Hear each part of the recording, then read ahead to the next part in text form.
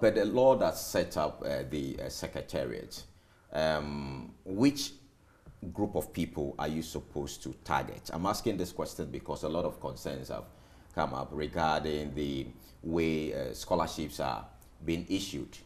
Some believe that under your watch, you've been issuing scholarship to politicians, close allies, those with connection to the top, and those needy but deserving students have been left out. What is the main focus of the Scholarship Secretariat? Okay, so you asked about an Establishment Act. I'm sorry to say that there's no Establishment Act for the Scholarship Secretariat. It's been an issue, one of the key things that I think needs public discussions. If I'm fortunate to go to Parliament. So that leaves you to just do whatever you feel like doing? Oh, everything has to be done in tandem with reasonability. Discretion? Maybe, largely, because there's no enabling act. So questions or issues like, why do you give people to go and train outside when there are similar courses here?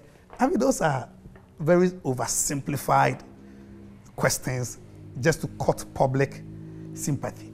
In Ghana, who we usually refer to as the middle income earners are public sector workers. Public sector workers or civil servants or people of your... You be a high income earner. No, I'm not.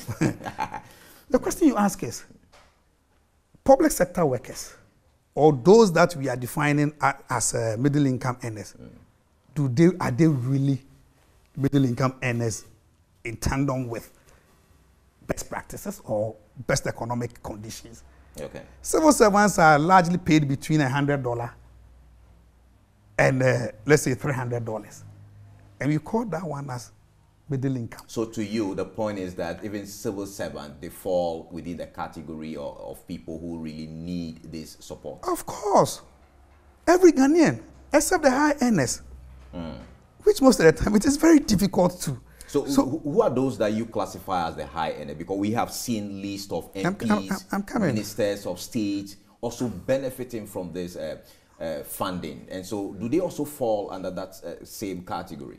So we need to put in perspective, rightly who these needy people are and how do we determine need. I remember going through my orientation program. That was the first question I asked. That is this thing that needy by brilliant. Who is a needy person? How do you guys assess who a needy person is? Do you use some kind of voodooism to ascertain this thing? So the first thing I did was to work or position the Secretariat towards a decentralized process. Okay. Because for me, that is more rigorous than me sitting in Accra or the Secretariat sitting in Accra to determine the need of somebody at Akokwaso. Beyond that initiative, is there any outline by the Secretariat to determine who a needy person is? We have not used the mechanism yet because we are yet to get one. There's been reports or suggestions of, asking people link up with Ghana card and do what they are suggesting. I put in the perspective of self-reporting.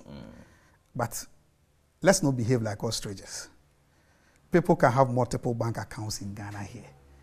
If you want to do a bit of financial scholarship underwriting, knowing that I want to take advantage of the system, will not present to the Secretariat a bank statement that will reflect that I'm so comfortable and I do not need the scholarship. Okay. So that is not being. So how do we cure that? The fact that people are taking advantage of non-existent regulation to specifically target those who really need it, having been there for the past 7 years, how do we cure that? So looking into the future, I think a scholarship legislation is so eminent, and that will set out everything that we need to do, or how the funds needs to be managed. Okay.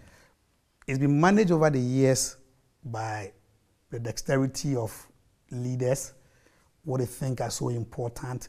So in in conjunction with maybe National Development Planning Commission, NDPC, to really identify priority areas that as Ghanaians we need to